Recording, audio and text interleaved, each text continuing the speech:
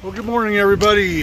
It's July the 3rd, which is a Friday, and we are just about to walk over the little rise here.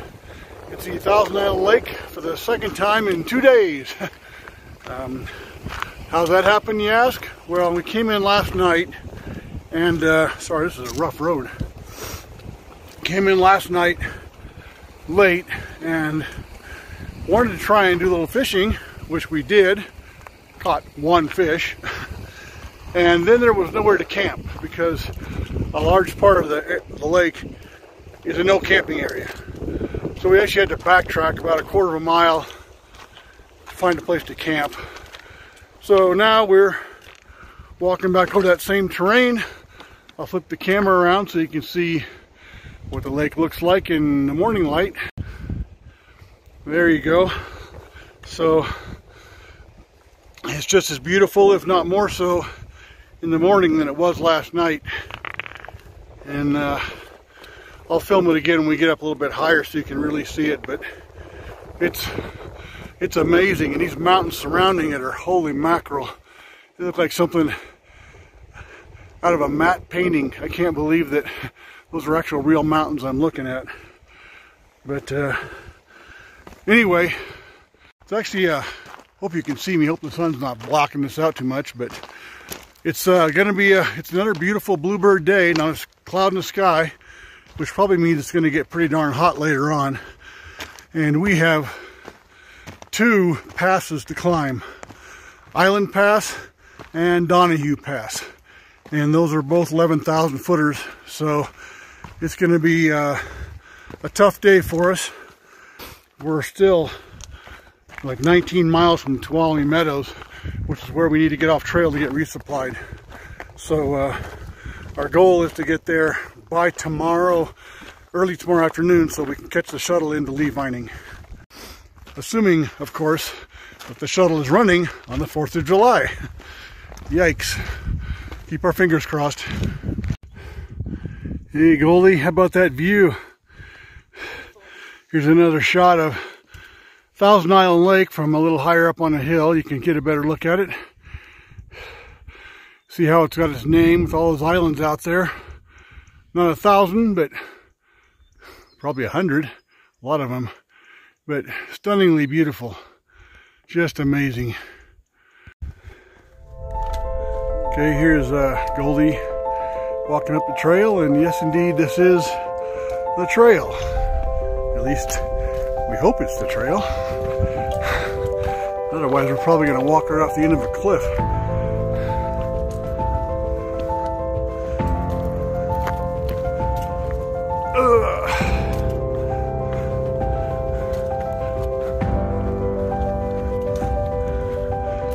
Thousand Island Lake down below us still. And yeah, it looks like there's actually a trail here.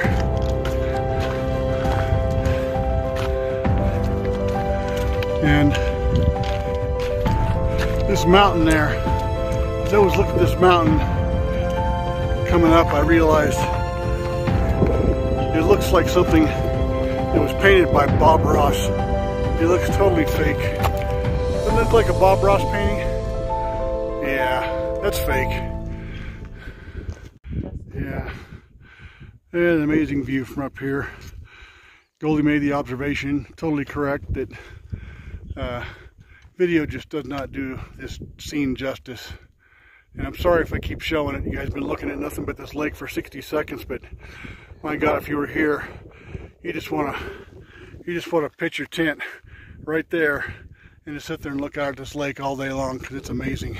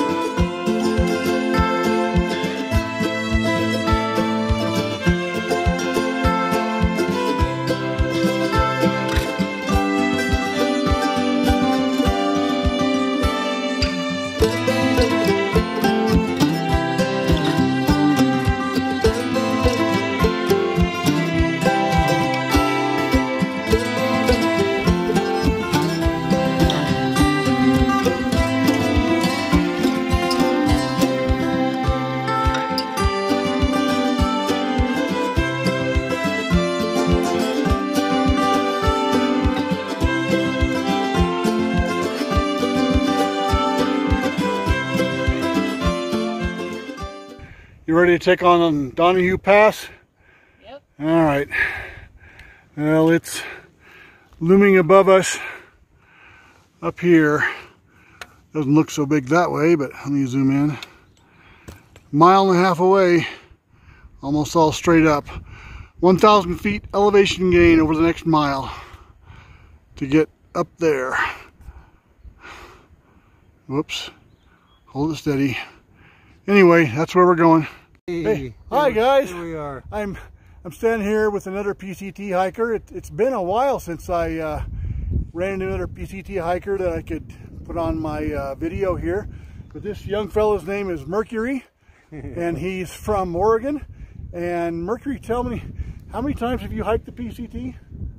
This is my 4th time. His 4th time hiking the trail. Most of you, including me, this is a once-in-a-lifetime achievement, and yet he's on his 4th time. So I'm very, very jealous of this guy. But he's out here living the dream like the rest of us, and said he's a fellow from Oregon. So like me, he's hiking home in a way. Yeah. Anyway, anything? Yeah, nice to be done with the desert. Oh, absolutely. Anything you want to share with your friends and family back home? Yeah. Okay, not yet. Okay. Well, I hope you're all doing good. I would say it was funny. So I was just setting up my tripod for a shot, one of those fancy walk-by scenery shots, and he came walking up the trail, and immediately recognized me and Goldilocks. He said my kilt is kind of a dead giveaway, but he had watched our videos in preparation for his hike up here to kind of see what was laying ahead. So I'm always happy to see one of my a fan of my channel, and great hiking with you. So good luck on the road ahead. Yeah, good seeing you guys. Okay, thanks everybody.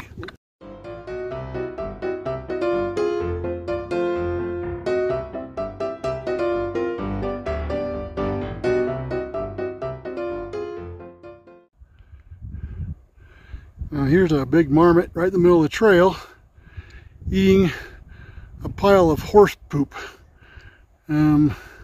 That's kind of gross, but I guess maybe there's something in the horse's poop that the marmots are lacking in their diet. Yuck.